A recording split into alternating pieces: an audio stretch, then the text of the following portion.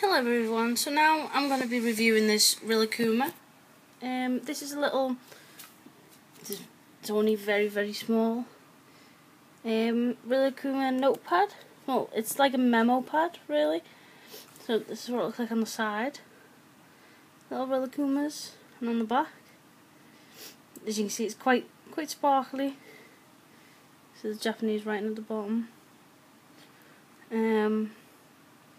So the outer packaging is very shiny. And this is how big it is. Just a bit bigger than my finger. It's really only very small. But if we open it up, you get more little tiny Rilakkuma, which is really cute. So we open it up again, and again. It's quite a long pad. So this is the first type of sticky note that you get. It's like memo paper. You get quite a few sheets. Obviously all these ones behind it are the same. So this is a Rilakkuma and a pink top, little bird on. I guess it's Rilakkuma. Next we get these ones. These are like little strips. So you get these white ones, and then above it you get these pink ones. The only difference between these two pink ones and these three white ones are that the little Rilakumas are different on the side. See if I can focus. See, they're all doing like different things. But the paper and the colours are like virtually the same. So next we have this one. This is more of a purpley colour paper, and again you get quite a few sheets. If you want one, you just peel it off at the top. It's sticky here, so it all stuck together. You just peel it off.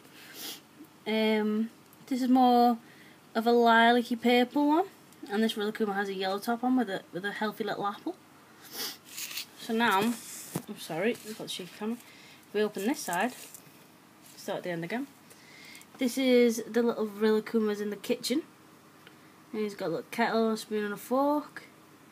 And again, this has quite a few sheets on it. Next, we have two more square-like ones. These ones again are about half the size of these, and these memo pads are about the size of my finger. So these are like half, and these are sideways ones. It also has a little line, so you'll be able to write on them as well. This Rilakkuma has a little yellow top and a little pink flower, and this is more of the kitchen one with the kettle and the spoon and fork. Finally, we have these. These are so cute. This little Rilakuma's head. These are sideways ones as well. And look, you get quite a few in there as well. They're not too dark, so if you were to write on it in pen, you'd be able to see it. And this character, I actually don't know who this one is.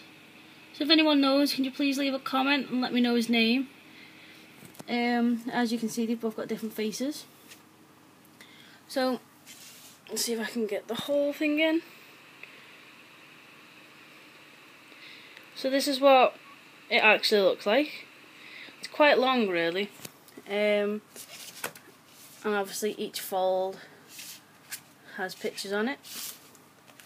And this one. And each side of it is really shiny. It's nice and little compact.